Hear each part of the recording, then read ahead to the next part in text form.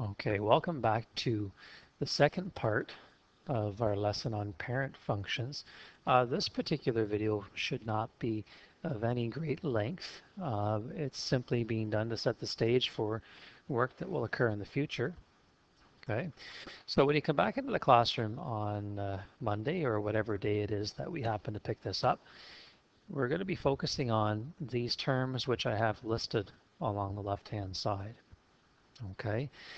Some of these terms you're likely familiar with or remember some information with regards to them.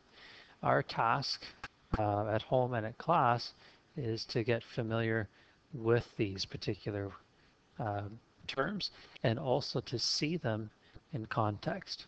And the context will be one that's more graphical.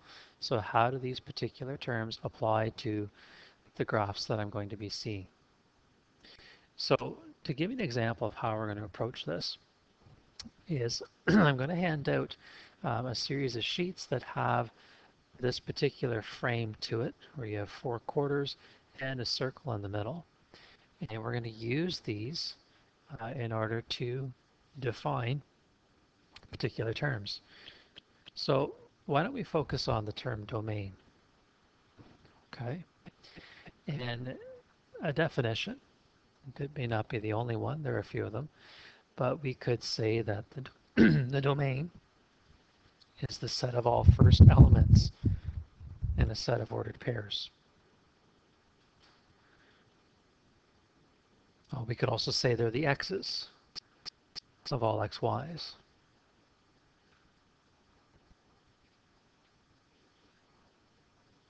As far as characteristics are concerned, these are not definitions. Okay, characteristics would be something like this. Okay, uh,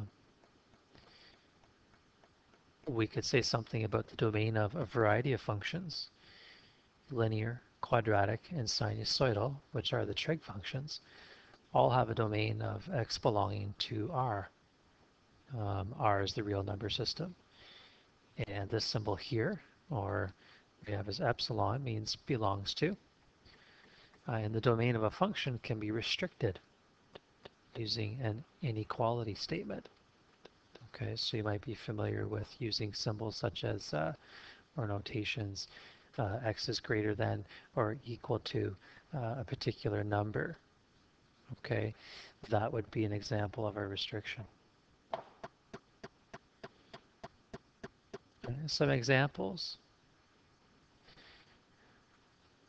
These are a little more concrete. They're not as general as the characteristics. This is where we pick specific examples and study them in the context of the word that we're given. So let's say we have the parent function f at x is x squared. We could write that the domain of all such functions or quadratics is x belongs to R. And you can also see the same thing being written for the function g, if g at x equals sine x. Non-examples sometimes are really counter-examples. They're things that are entirely contrary to the word that we're studying. And for instance, if we went about reporting the range as opposed to the domain, that would clearly be a non-example.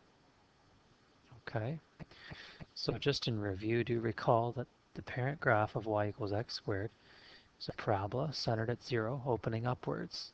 So the domain must have f at x or y being greater than or equal to 0. Sine x, the parent function for all trigonometric functions, has a maximum of 1 and a minimum value of -1. Hence the reason why we say that all the y values must lie in between -1 and +1. Okay? So that's the general idea behind what you will be working with. Now when we get into class, the particular terms that don't necessarily need much attention are going to be the y-intercept and zeros. Okay, these are not going to be approached. Asymptotes, I believe, is one that we will cover. But if you would like to prepare yourself in advance for that class and start generating ideas, you could create a frame in your notes as such, and if necessary for your own learning, you could look at the y-intercept and zeros to create your own cards. And you could even go further. If you'd like to look at asymptotes and all of these other terms, I've given a page reference in your textbook so that you can use it as a resource for building your cards.